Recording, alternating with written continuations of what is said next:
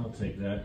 First of all, we need a plan. One of the things I found out talking to a lot of residents in this district is everyone likes the bike paths, but they lead to nowhere.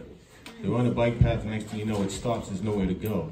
Is there a plan for our bike paths in this district so we can look down and I can say I can get on this bike path and go from point A to point B? The answer is no.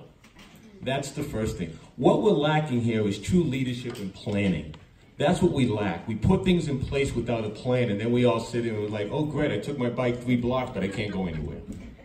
We have to have a plan, stick by it, and everyone has to understand that plan in our district. We have a perfect district to actually set an example, so that's where I would start. What is the plan? If I leave my neighborhood up near Sloan's Lake and I want to get to the Little Man's Ice Cream, how do I get there on a bike path? Someone please show me. That's the challenge. It's part of my plan. That's where we start. True leadership. Step out of the box. Thank you.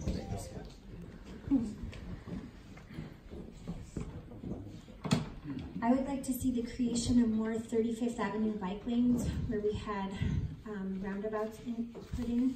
Some people don't like them, but they actually have slowing traffic so people can use them safely.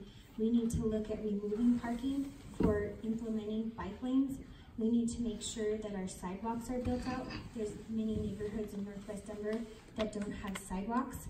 And we need to make sure that when we're looking at if there's a plan that's actually going to be approved later at the end of this month, it's called PEDs and Trails, that we're actually giving feedback.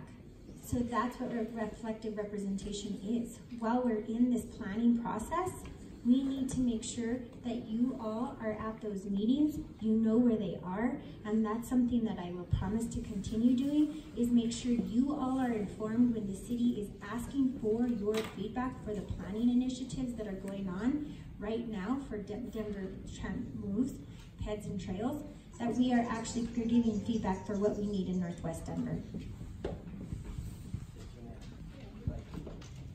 I'm going to have to agree with Scott. We need a plan. I'd see it day in and day out. We had cruising back in the 80s. Nobody talked to the police department or the fire department about putting a concrete barrier down the middle of Federal Boulevard. Reason why? If you have a fire on one side of the street and your fire hydrant's on the other side of the street, makes it a little difficult. Second of all, 35th Avenue, nice roundabouts, can't get a fire truck down there, can't make turns.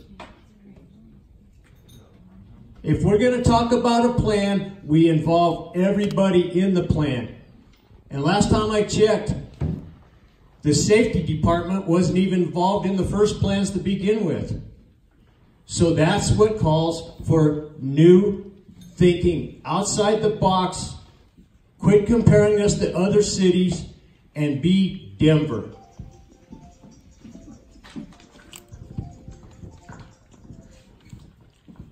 I'm going to echo what's been said before. I think that a big part of this is about having a proper plan, and I would go back to what I said before about having a neighborhood planning process where residents get a voice in helping us decide where do we want those bike lanes to go, where do we want more complete sidewalks, where do we want to consider taking out parking to make those dedicated bike lanes happen. I do believe that the city's Move Denver plans get us part of the way there. They are about connectivity and seeing our bike lanes and our sidewalks as being connectors in our neighborhoods. We do need to slow traffic, we do need dedicated bike lanes, and we need to complete safe sidewalks. I would also just say that I'll stop there. Sure.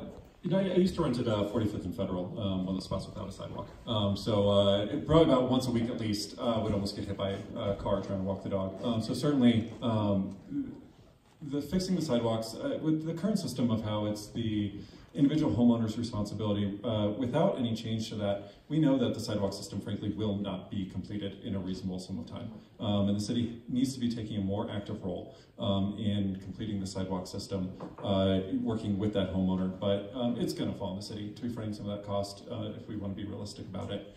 One of the mistakes I think the city's made on bike lanes is always assuming that they should be where on the same busiest streets that cars often are. 35th is a good example of the opposite, right? Of that sort of safe bike route that's going on. But often when you're in other areas, it shows that tiny little median between a bike and a car just isn't enough.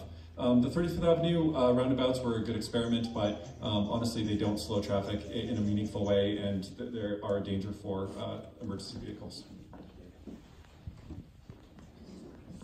Alrighty.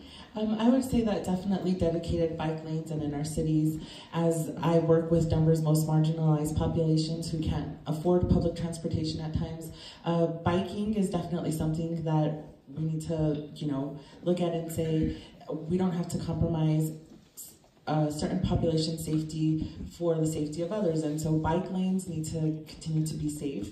We need to look at, parking that are inside of dedicated bike lanes, and really invest in, we say, let's get out of our cars. Denver is a city that's progressive, but there's no solution. Get out of our cars and then do what? Go into bike lanes that have parking spaces in them. And so, again, it just really goes back to building a city that's for people, and building a city that's based off of people of all different income levels, not just the priority inside of these bike lanes being cars.